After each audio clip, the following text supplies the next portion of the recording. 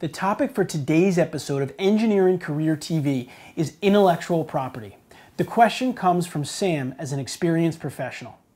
Hello, I'm a civil engineer from the San Francisco Bay Area. I have a question about intellectual property in engineering and architecture. Having worked for different engineering design firms for over 10 years, I've always signed an employment contract stating that I will not take any of their calculations or any creative work that I created during my time of employment. Now, I'm well into my career and I'm wanting to do side work or even thinking about starting my own firm someday. But since I took no plans, calculations, or details from my previous employers, I really don't have a personal engineering library. Can you please clarify the boundaries of intellectual property for engineering employers and employees? Legally speaking, as an engineering employee, am I allowed to legally take anything from my employer for my own private practice?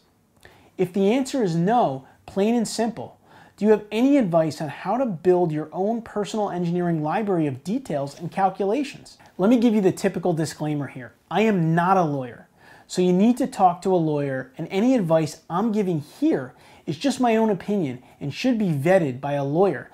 And I will say that this is probably very specific to your geographic location as well, Sam. Some states might have different laws around this. Some engineering licensing boards as well might have different rules than others.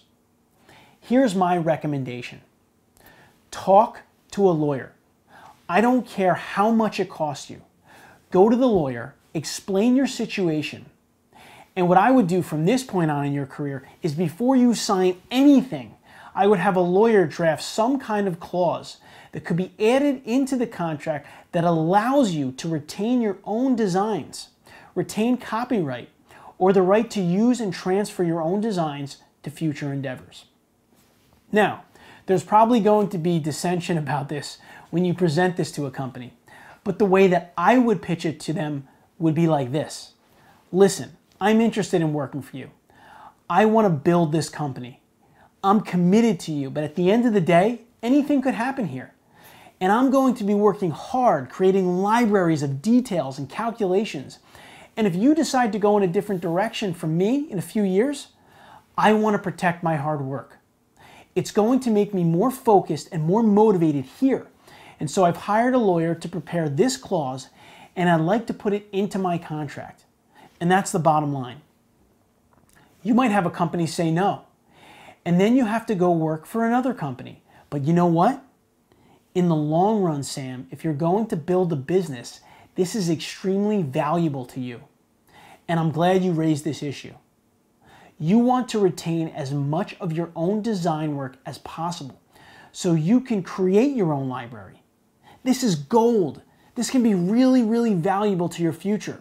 One thing I've learned in doing business is that no matter how much it costs to retain a lawyer, it can be worth a lot more than what they're charging you in the long run, especially for something like this. Sam, I hope you found this helpful. We have reached out to a couple of IP lawyers, and we're going to try to get you a more detailed legal answer and possibly put it on one of our longer podcast episodes, which we will link to in the show notes for this episode at engineeringcareer.tv. I hope you found this episode of Engineering Career TV helpful. Remember, you can go to engineeringcareercoach.com/ask and submit your question. This show is for you, and I want you to take advantage of it. You can find all of the episodes categorized by topic at engineeringcareer.tv. If you would like to discuss issues like this and other engineering career goals and challenges, I recommend you join the Engineering Mastermind, an online support community that we have created for engineers at theengineeringmastermind.com. For the price, you can't get more specific, targeted engineering career advice and assistance. The Engineering Mastermind is not about helping you survive as an engineer. It's about helping you thrive.